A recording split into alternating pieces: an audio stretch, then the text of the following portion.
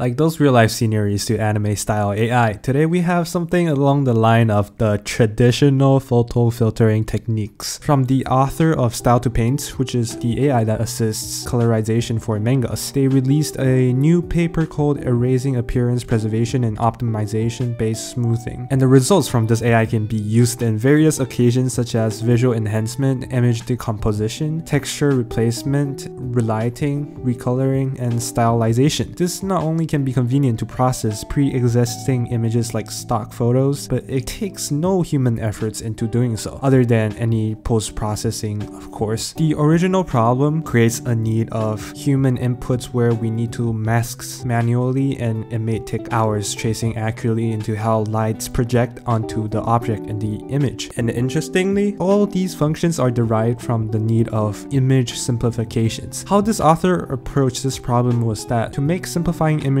easier for the AI, first we gotta manually facilitate the image estimations by marking textural and highlight components, so it can perform structural extraction and pattern decomposition a lot better. And by doing so, the image is able to achieve satisfying smoothing. So as you can see here, the green lines are drawn by humans, and it shows how well image smoothing does running through different kinds of smoothing methods. And this then creates the erasing appearance preservation problem. And the solution of it brought in a lot more functions like the ones I mentioned previously. To put it simply, what can we do if we do not want any human inputs to facilitate the process of image smoothing? To get around this problem smoothly, get it?